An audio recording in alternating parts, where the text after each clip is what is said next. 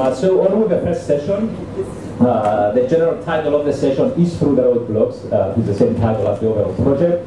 We're going to have a keynote paper, and then we're going to have 3 more papers. The first paper is going to be about 14 minutes, 45, enough, okay? And it's going to be like 10 or 15 minutes of questions. And then we'll have 3 more papers, 20 minutes each. And again, for each paper, right at the end of each paper, we're going to have like 10 minutes of questions and answers. Okay. So first up is Mr. Horvat sitting next to me,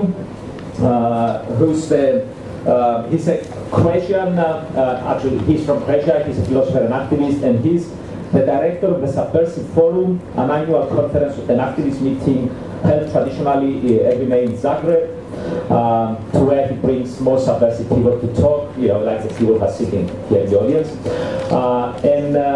He's going to talk all about Nazis on the moon, so it should be interesting. So, hello everyone. I'm not really going to speak about Nazis on the moon, but mainly on the Nazis on the Earth. But first of all, I would like to thank and congratulate Ellen, Yanis, Adonis, Nicolas, Maria, George Alexander, and all others who were involved in this important event. Since for the last 3 years, I have also been involved in Through the Roadblocks. I know how many problems they had, mainly of financial nature, of course. But in spite of that, they managed to break through all these roadblocks, and finally we are here on Cyprus. So first of all, I would like to really thank mainly Ellen for being here.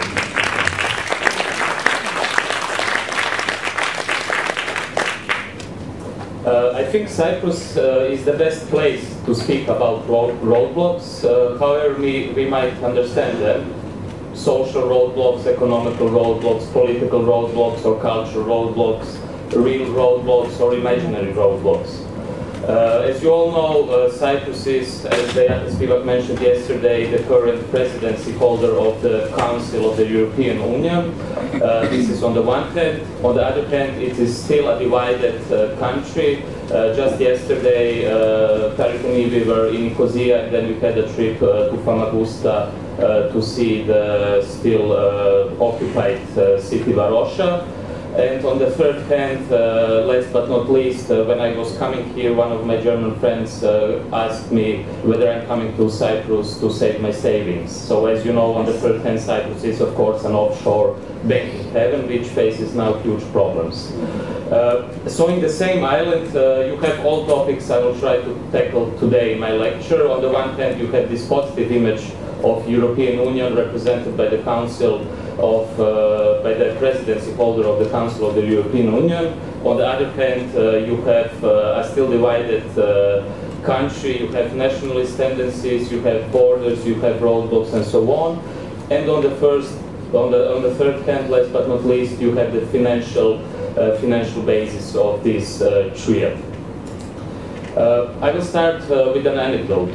Recently, when I was in Bucharest at a conference called the National Question in Central Eastern Europe, I was driving the elevator to the conference rooms in the hotel, and there I found a very interesting map. It was a map of Europe, but it wasn't a real map of Europe. It was actually a map of the rooms, of the seminar rooms in the hotel. And I was really surprised to find out that all the seminar rooms had the names of European cities.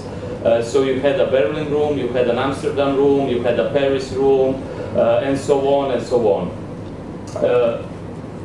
Is there a better imagination of the solved national question in the European Union than this map?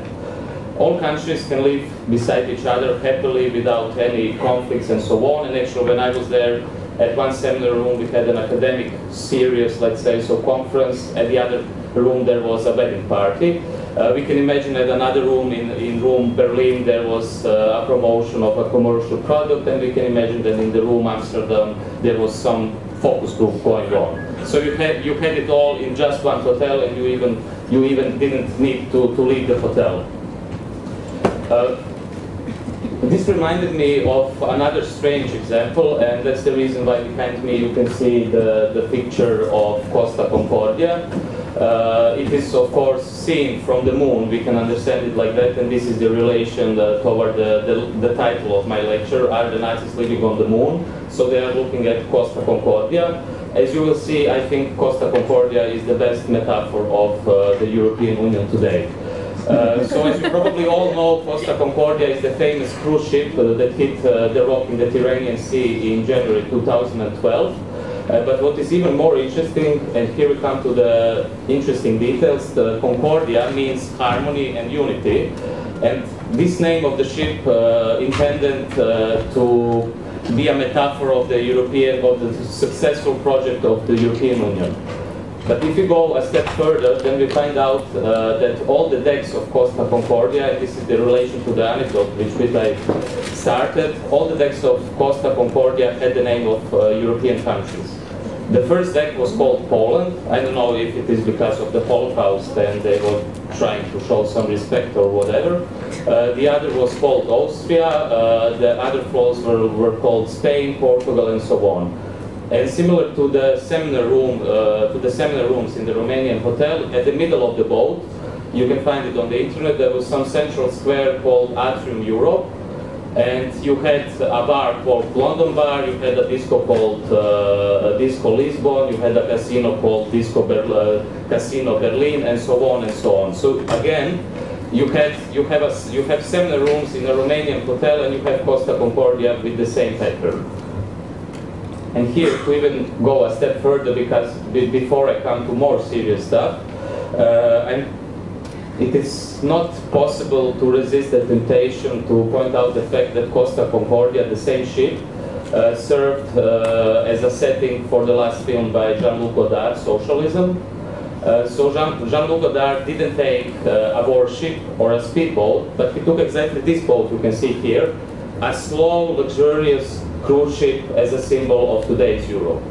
For example, on the ship you have the famous French philosopher Alain Badiou holding a lecture in front of a completely empty hall. You have the famous singer and artist and poet Patti Smith wandering around with a guitar, but no one really cares. So again, if you put together the decks of Costa Concordia and the film by Jean-Luc Godard, you came to the current situation of the European Union. What is even more interesting, how did the accident of Costa Concordia happen? It happened so that the captain of the ship was seen the night before the accident drinking very expensive wine with a beautiful woman, and the next day he escaped the ship, leaving all the passengers on the ship. So my question is, isn't this exactly the same as the European elites in Europe today who are drinking fine wine and with a beautiful woman and so on, and escape the ship before all the people who are on the ship, all the passengers and that are we? On the one hand, to get to more serious stuff, the European Central Bank, as they like to call it in the financial discourse, released more than 1,000 billion euros from 2011. I don't know if you can imagine this sum, 1,000 billion euros. Again, not to save the people, but to save the banks. Something similar is now happening in Cyprus, as I read in Spiegel last week, where they tried to save the Cypriot banks with public money again, to actually save the money of Russian oligarchs who have the money on their offshore accounts. On the other hand, we bear witness a continuing shock therapy, austerity measures, structural adjustments in all European countries, from Greece and Portugal, from Spain to Italy, but also including some Eastern European countries like Slovenia or Croatia. And as you probably know, all these technocrat elites have one thing in common. Most of them were working for one humanitarian organization called the Goldman Sachs. It's Mario Monti, Mario Draghi, and Lucas Papademos, just to name three of them. And actually the last one is again the best example of what is wrong with Europe today. If you play with the etymology of Lucas Papademos, you came to a strange,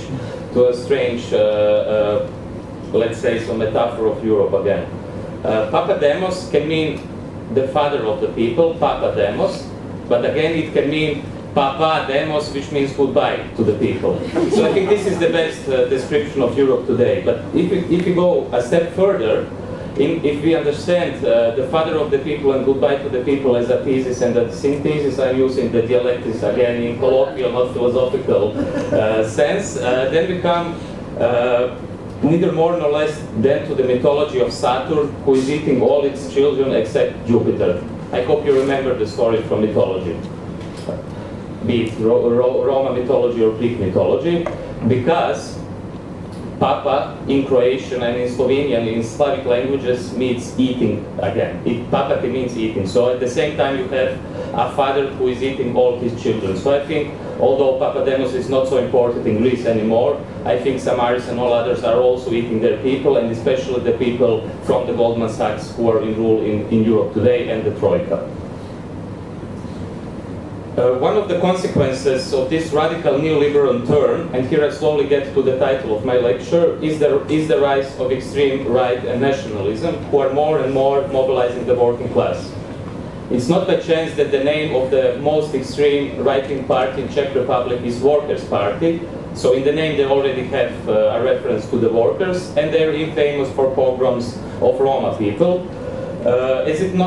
It's not a surprise. The biggest surprise of the last Greek elections wasn't just Syriza, but the Golden Dawn. They were previously a marginal fascist group beating up immigrants and blaming immigrants for the crisis in Greece, but now they are, like many others in Europe today, in Holland and so on, a legitimate and legal group in the parliament. Here is a typical illustration of this rhetoric, quote, I quote, "One has taken all sovereign rights from us. We are just good enough that international capital allows us to fill its money sacks with interest payments. 3 million people lack work and sustenance. The official, it is true, work to conceal the misery. They speak of measures and silver linings. Things are getting steadily better for them and steadily worse for us. The illusion of freedom, peace and prosperity that we were promised when we wanted to take our fate in our own hands is vanishing. Only complete collapse of our people can follow from these irresponsible policies." Isn't this a perfect description of the current deadlock in the European Union? And this is not a rhetorical question. Who is the author of this text? Would you say it's Syriza or the Golden Dawn? Maybe Nicolas can answer. Maybe I can answer? Or? Yeah, if you have an answer. Well, I mean, most probably it's Golden Dawn, because Syriza is not really honest. It's a social democrat reformist kind of party. So it couldn't be against calling the European Union in this way. So most probably it's Golden Dawn. It's still wrong, but we can it's not Syriza, but we can discuss Syriza later, I hope. Actually, the author is no one else than Joseph Goebbels. And which your thesis was correct, actually, because this is the analogy I want to make. It is a text Joseph Goebbels published in 1927 under the title "Via Foda," we demand, in a journal called Andriv, which was then at this time still a marginal journal. The circulation of the journal was only 2,000 copies. Later, already in 1933, the circulation of the journal is 150,000, and in 1944 you have the circulation of 300,000 copies sold. So as you can see, first you have a marginal journal where Goebbels is using the discourse, which is very similar, as you correctly said, to Golden Dawn, but only in 10 or 15 years the circulation is rising and it turns into the official newspaper of the Nazi Socialist Party. So what I want to say is that also today we have a similar situation. A party like the Golden Dawn first seemed like a marginal party, no one took really care, but after the financial crisis they are now one of the, let's say, most dangerous party in Greece, but also dangerous for Europe at the same time. Regardless of all political and economical parallels between the financial crisis 2008 and the crisis 1929, we have, of course, to be careful when comparing the present-day situation to the historical moment when Nazis came to power. Nevertheless, dismissing the fact that hand in hand with the current financial crisis, the right camp again uses the national question in order to divert the attention of people from the real political, social, economical situation might be dangerous as well. And recently, in a German newspaper called Handelsblatt, Antonis Samaras compared actually the situation of today's Greece with the Weimar Republic. Of course, he was denouncing not only the Golden Dawn but also the Syriza, but exactly he and his friends from the Troika are the reason of this national rest, let's say so. And here we come, and this is also, here we will explain the title of the lecture finally. Here we come to a comic science fiction film called Iron Sky, which was in cinemas this year, 2012, and it can give us, I claim, an unexpected lesson. So it tells a story of the defeat of Nazis in 1945, but instead of a real defeat, the Nazis go to the moon, and they wait. They built a basis on the moon, they built a space fleet on the moon, and they have an intention to invade the Earth in 2018. What then happens is two of the Nazis go to the Earth to prepare the terrain for the final solution or for the Anschluss between moon and Earth. And no one really believes them. They're walking around as marginals, lunatics, like the Golden Dawn did, or like Goebbels did, and no one really believes them, and all of them make fun of them. But then at one point of time, a PR manager of a politician who is going to be part of the elections, a parody of Sarah Palin, notices the potential of the Nazis, and she uses them in their PR. Of course, when it is too late, they discover that the Nazis are really Nazis and the Nazis actually conquer the Earth. So we will show a very short trailer of the film, and then we will continue with it. Here. Yeah. Only moments ago, New York has come under attack. Witnesses claim to have seen hundreds of UFOs.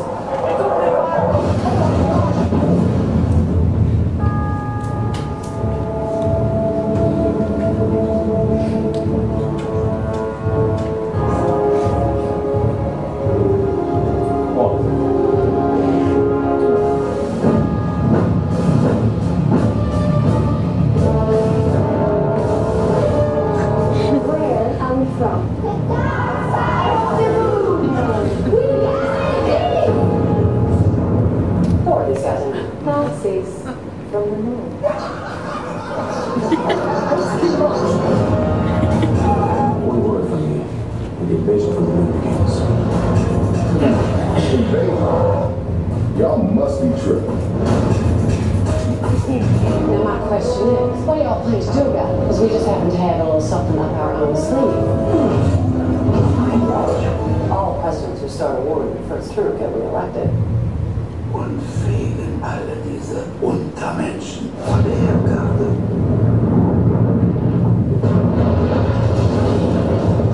This keeps getting better and better.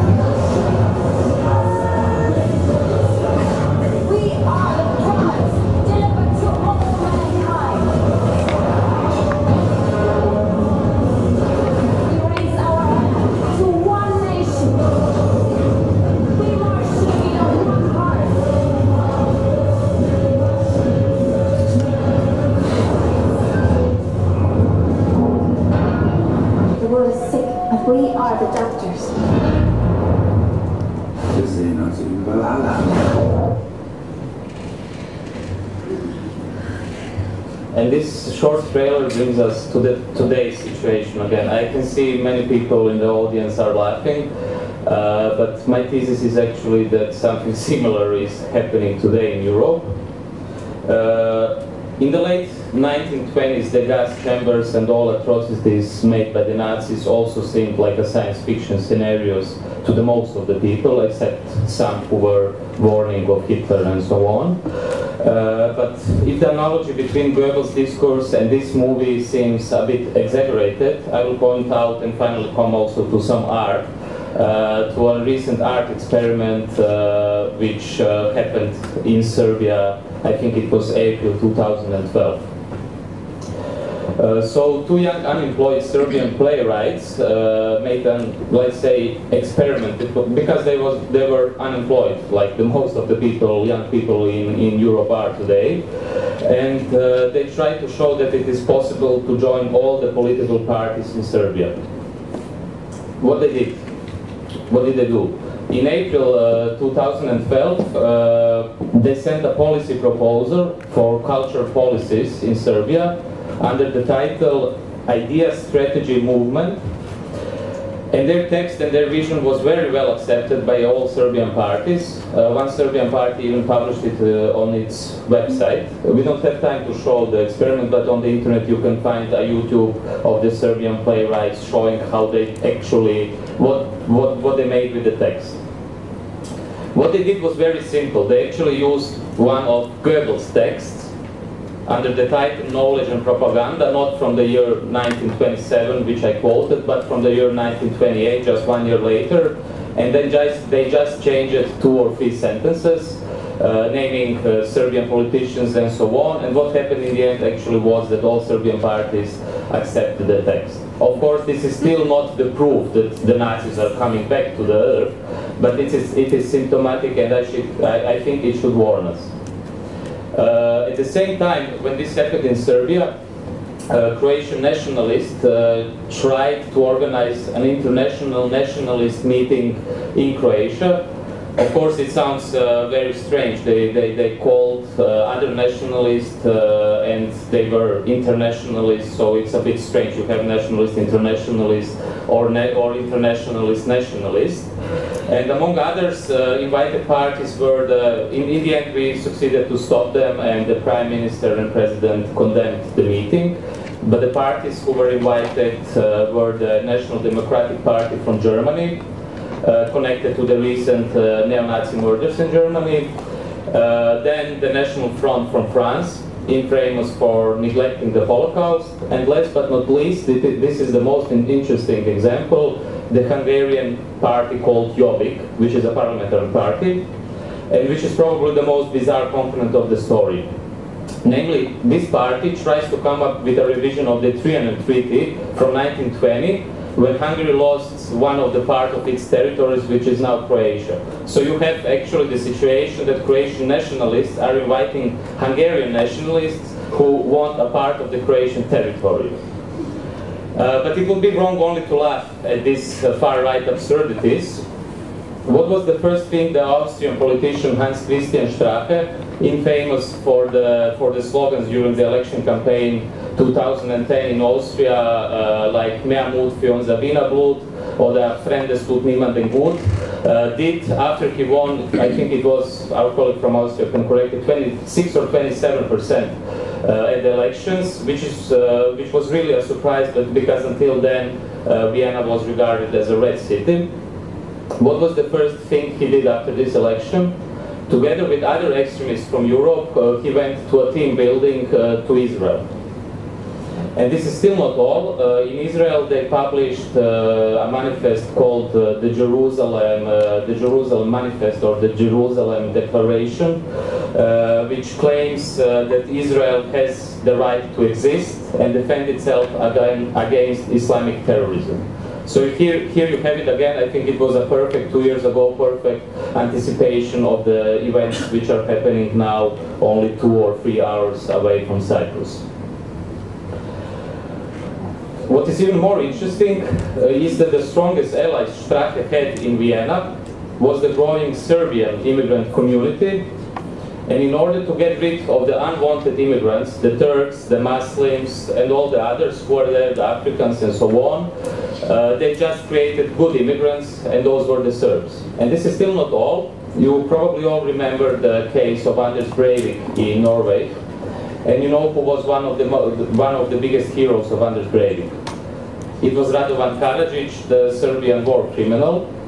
I quote, and I suggest you to read this bizarre manifesto by Breivik. You can find it as well on the internet. It's called 2083, again we come to the future, a European Declaration of Independence. And there Breivik says the following: I do condemn any atrocities committed against Croats and vice versa, but for his efforts to purge Serbia of Islam, he will always be, Radovan Karadzic, considered and remembered as an honorable crusader and a European war hero. So what happens today is a new kind of extreme right that doesn't hesitate to use all possible means in order to build a stronger movement. On the one hand, as we can see with the Workers' Party in Czech Republic, they are using workers' right to gain power. It's the same in Greece with the Golden Dawn. On the other hand, they are doing coalitions with other extreme parties, as it happened in Croatia. But instead of easily dismissing these absurd coalitions, I think here we should remind ourselves of Walter Benjamin, who said every fascism bears witness to a failed revolution.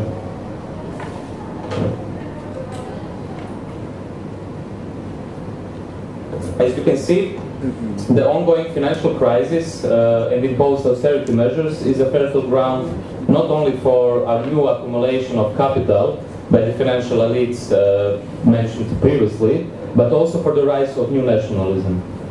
Using workers' rights as the main weapon is not only the mean of the left anymore, but the difference between the right and between the left is nevertheless clear.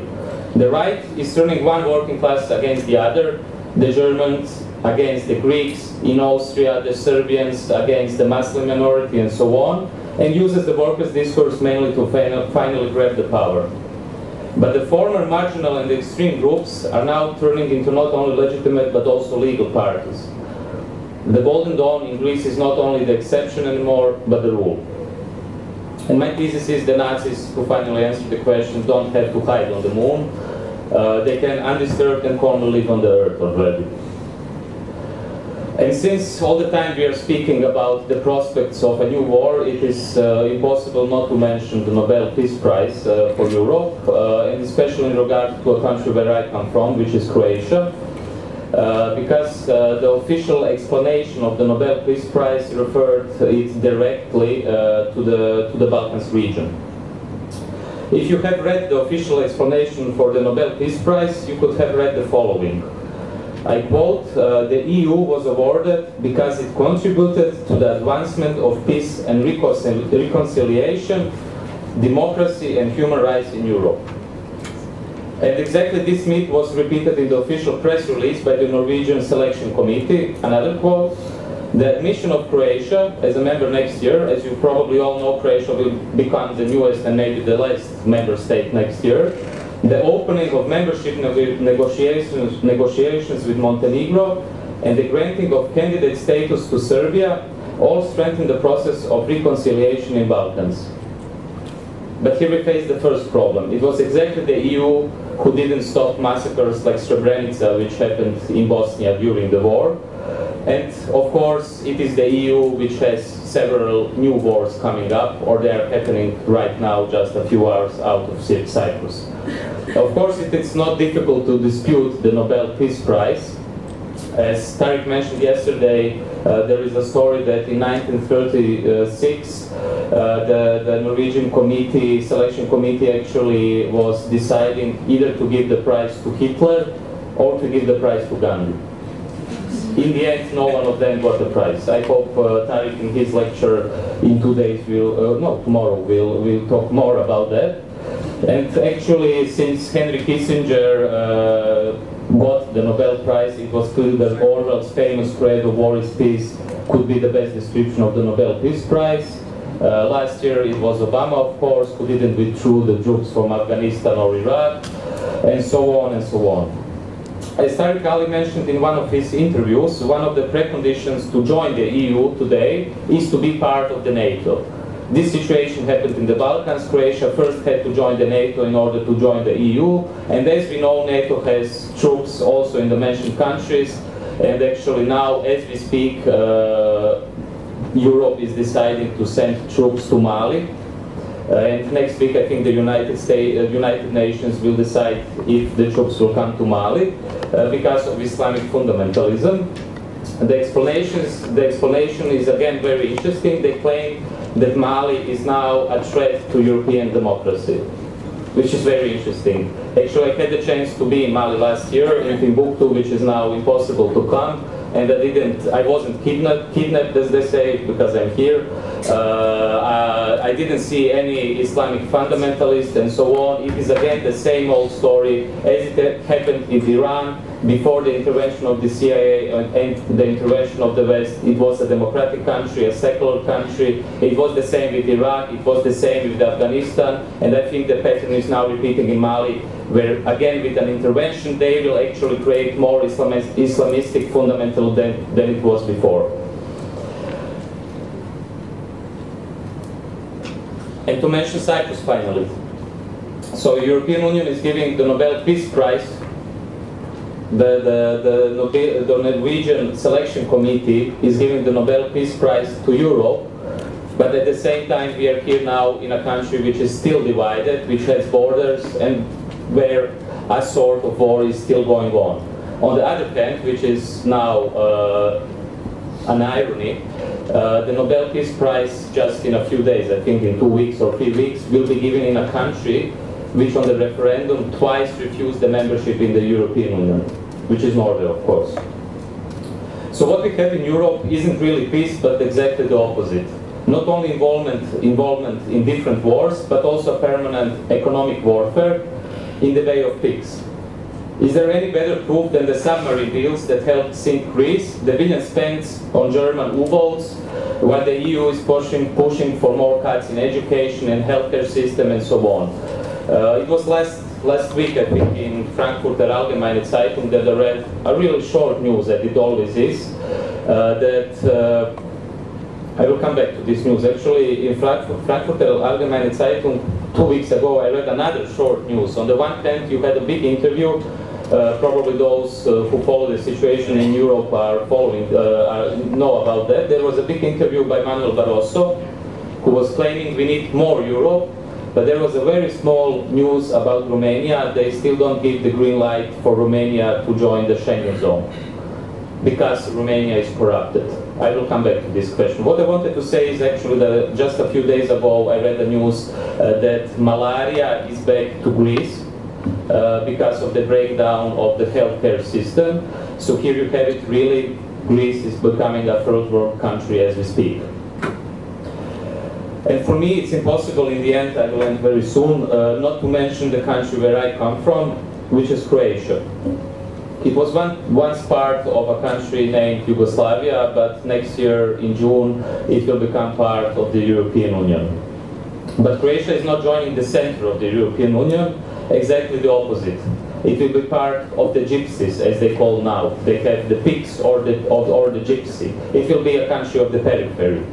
The statistics show that Croatia is actually on the third place when it comes to unemployment among young people. The first, of course, are Greece and Spain with more than 50%. Croatia is the third with more than 40%. More than 90% of banks in Croatia are foreign banks. Most of the Yugoslavian firms, which were once state firms, are now privatized. Telecommunications, as I said, there is only one bank which is still Croatian, which is the Croatian Postal Bank. Something similar now is happening in Greece also with the Postal Bank. Something similar what is happening in Greece is now happening in Croatia. They are preparing the terrain for privatizing the railway system. We all know what happened in Britain after Margaret Thatcher actually. What they intend to do now is also the gradual privatization of the energy sector, privatization of the healthcare system, privatization of the education system. So actually, with the European Union, all these trends will just move forwards. So to conclude this pessimistic overview of Europe, I will end with a joke. And to warn you, it is not an optimistic joke. You probably remember the joke. It is a well-known joke about a patient who comes to a doctor, and it is the famous good and bad news joke. So the patient comes to the doctor and says, "Okay, doctor, I feel ill," and so on. And the doctor says, "Yeah, after investigating your body and so on, I have one bad news and one good news. The bad news is you have cancer," says the doctor. "But the good news is, when you come home, you will forget about it because you have Alzheimer." And couldn't this joke be a good description also for the entrance of Croatia to the EU? The bad news is, of course, Croatia is, as I said, in a big economical crisis, in a big political crisis, in a big moral crisis, and so on, corruption affairs erupting everywhere. But the good news is, of course, Croatia is joining the European Union. On the one hand, just last week, we had, and this is the country where I come from, the previous prime minister, who was once the most popular person, not only in Croatia but also in Europe. He spoke very fluently German. He went to balls, to Vienna, and so on. He was sentenced for 10 years of jail because of corruption, because he helped to sell the Croatian oil company to the Hungarians. On the other hand, the same week, it was the most important politician in Croatia. This is the Minister of Economy, also ended up in prison because he killed several people in an accident in Hungary. But this is all, of course, the bad news. The good news is Jacques Chirac last year was sentenced to 2 years prison. Of course, he didn't end up in prison. The good news is Christian Wolff, the German president, resigned because of corruption. The good news is all these European firms were involved in corruption in Croatia. And to finally end, at the end, I would like to transform this joke, which is not really a joke. The bad news is the European Union is in a big political, economical crisis, as we know, with corruption affairs erupting almost on a daily basis and unemployment rates rising as well. But the good news is Croatia is joining the European Union. What does it mean? I mentioned, and it was by purpose, I mentioned the Nobel Peace Prize. As we can see, on the one hand, the Nobel Peace Prize should now serve as the main legitimation of the European Union, as a Habermasian project which really succeeded to be let's say, transnational project without wars, without borders, without national conflicts and so on. Although we can see that we still have borders in Cyprus, they are building a wall between Greece and Turkey, they are not letting Romania in the Schengen zone, and they are deporting Roma people from France, which is still happening with Hollande, which is not in the mainstream media. And on the other hand, we have this new legitimation of the European Union, and this is the entrance of Croatia. Actually, several weeks ago, I read in a Croatian weekly that together with the leaders of the European Union, Croatia for next year is preparing a big celebration on the main square in Zagreb, where they intend to invite all the leaders of the European Union, 27 of them. And actually, after the Nobel Prize, this should be the biggest new legitimacy of the European Union. So to end, doesn't all of this resemble to the anecdote from Bucharest and also to the picture we can see beside us? To conclude, I think the destiny of the European Union as we see today is exactly Costa Concordia, unless we succeed to change the project, to bring to a new democratic Europe, but not only staying on the level of Habermas, but going a step further and asking the real political, economical questions we didn't have time to ask now. Thanks a lot.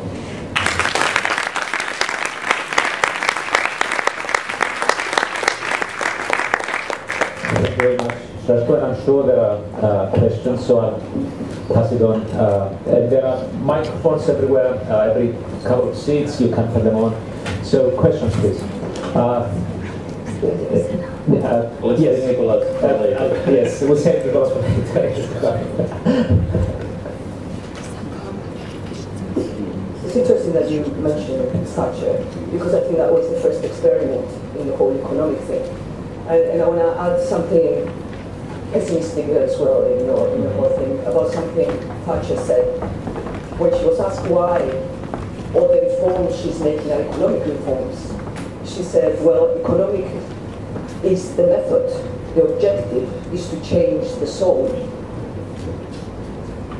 There's another thing Thatcher said, and you remember that as well. She said there is no such thing as society. And as you can see now, it's exactly it's happening now, because if there is no health insurance, if there is no education, you can take off. Yeah. And so on, then there is really no such thing as society. There is no solidarity, there are no people who are helping each other, there is no welfare state, and I think Thatcher really succeeded in her plan. Yeah, thanks for the comment. Yeah.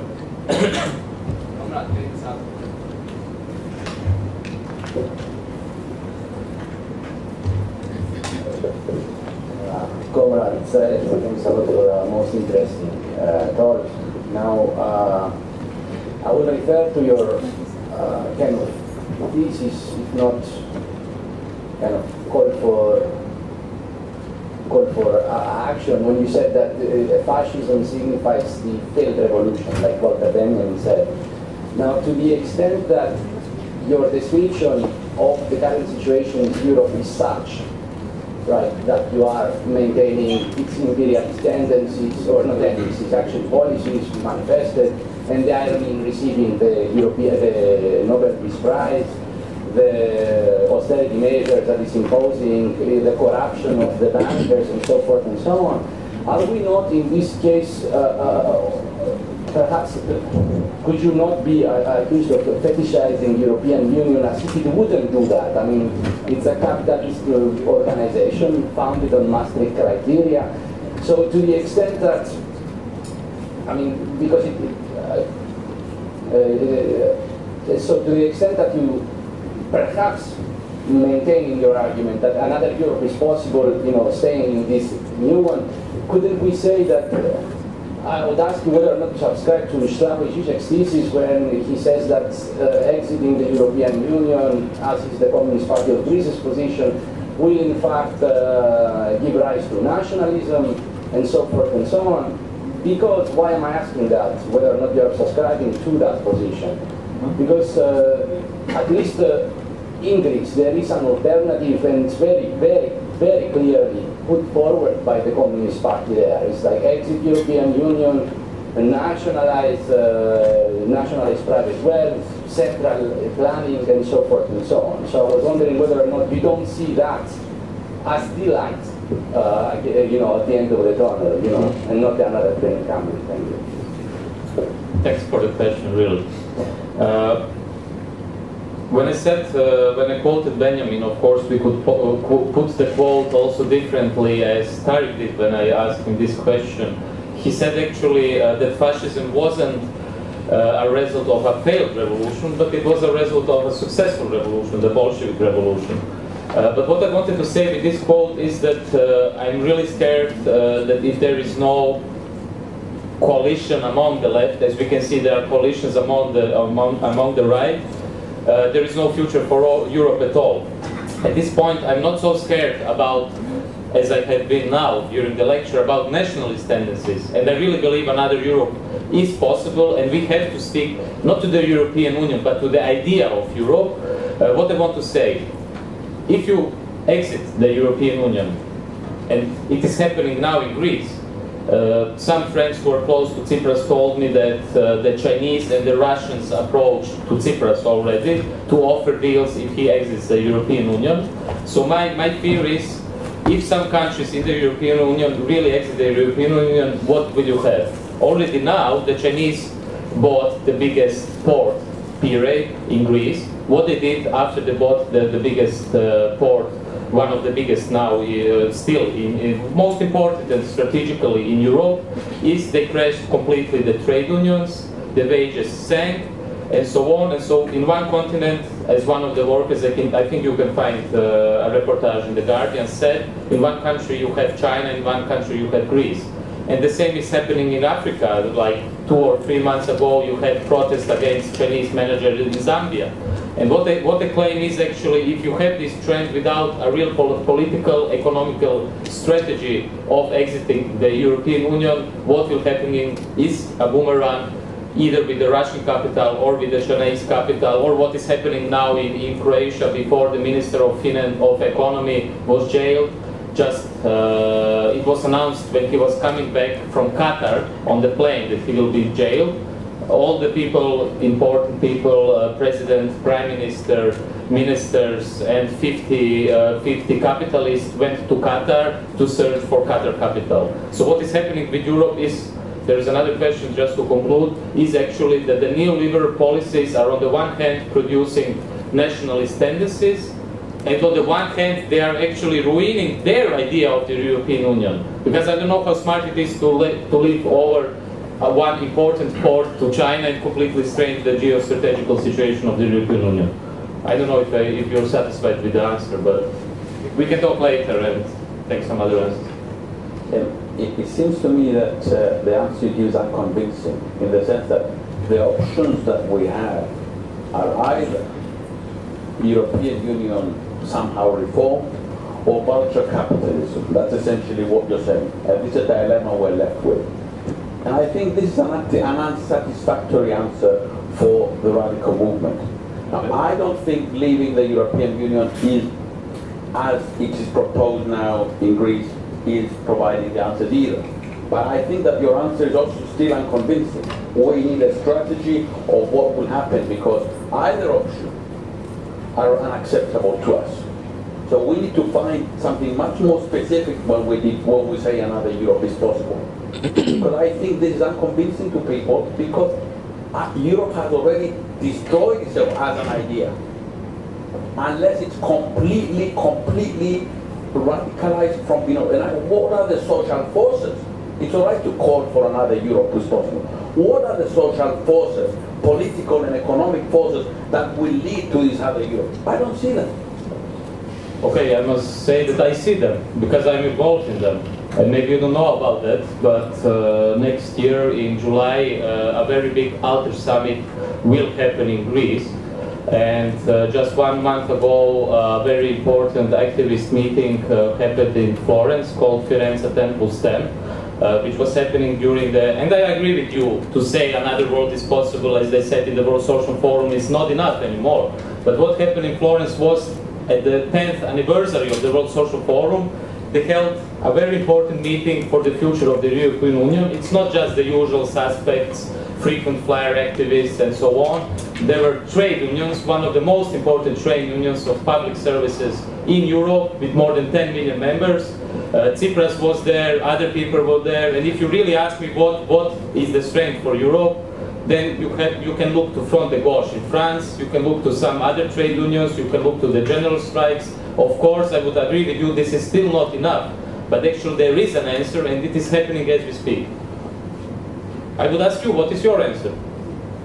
If you dismiss both the alternatives, to change the Europe from inside or to exit the Europe? And it's not a rhetorical question. Can I probably answer that? So far, you have been talking about reforming the European Union. There is the possibility of exiting the European Union. You have not mentioned the possibility for countries like Italy. I don't want to mention the others because I think it's slightly, unfair, particularly when you put up a proposal that is not very popular. But nobody has been talking about this country deserving what they're going through. For example, talking about Italy, there has been 20 years of ineffectual government of the left together with the right. There have been 20 years of corruption. There have been over 20 years of assault on the res publica, which has become res privata, which means that the richness of the state has become private richness. This is a cultural issue. Leonardo Sciascia said in the late 70s that the south of Italy would southernize the north. What is happening is the Mediterranean countries as a whole have created within the European Union a system of corruption in which, in one way or the other, the north has participated more and less directly or indirectly. I'm just coming now from a series of travels across Denmark, Holland, Sweden, and Norway. And the situation is very, very different. So why can't we ask, what is the problem that has led our countries into this situation? And talking about Italy is a problem when you look at the south of Italy, where there is a university, when the father is teaching in the university in the department as head of department. The wife is there, the son is there, the second son is there, and the daughter is there. Then there is the boyfriend of the son, the girlfriend of the son, the wife of the second son, and the husband of the daughter. This is violence. This is violence to all the others that through meritocracy should have taken those posts. They should have enriched the country. This is not an issue of European Union for me. This is a behavioral and cultural issue that has been unable to adapt to the global challenges, right or wrong that they are, of the 21st century, putting up a different sort of proposal. Okay, just to make it clear, you said that the southern Mediterranean countries are corrupting the Western European countries. No, I'm not saying that they're corrupting the Western, but certainly have produced within the European Union a system of corruption. Yes, I'm saying that, in which the Northern has participated. Racist. Okay. You're racist. You're a racist. Now, you're racist. You're a racist. Nico, please. Listen, Everybody's entitled. This is racism. Nico, everybody's entitled to their argument. Yes, even racists are entitled to their views, yes? Okay, Lafranco is definitely not a racist. I know him very well. and you know. Okay, I will try to answer. First of all, I did mention Italy. It was in the pigs, as you know. Yeah. It's a peripheral country. But when you say it's a cultural issue, I wouldn't agree. I would first say it's an economical and political issue, and there you have one of your compatriots who is called, and you probably know him because he's also very active in the art world, Franco Berardi Vico. When I recently talked to him, I think it was 3 months ago, he told me the bigger problem than Berlusconi is Mario Monti. Mario Monti is most, let me please answer until the end. Mario Monti is more dangerous than Berlusconi. If you followed your prime minister, you could have seen in the last months he said there is no future for the young people, which was something until now no politician would say. He said this openly. He said you have to get used to different jobs because to have one job for the whole life is very monotonous. So what I'm claiming not is more, let me answer to the end because you said something where you provoked this reaction. Mediterranean countries corrupting Europe. I don't know if you followed my speech. As I said, Jacques Chirac, Christian Wolff, all the others, the Greek politicians couldn't be corrupted if the Germans wasn't selling the submarines to the Greece, which they don't really need, you know? And if you come to this mythology of the Mediterranean, of the South, of course we come also to the myth of the lazy Greeks. But as you probably know, let me finish.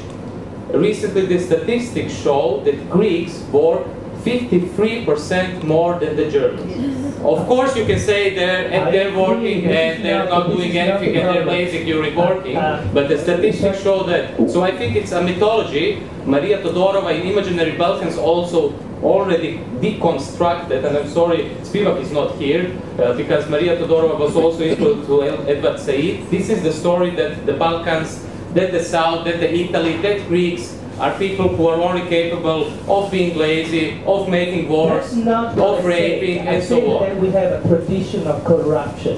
It is a family. Yeah, but it exists in the European Union as well. Hold on one second. It is a tradition.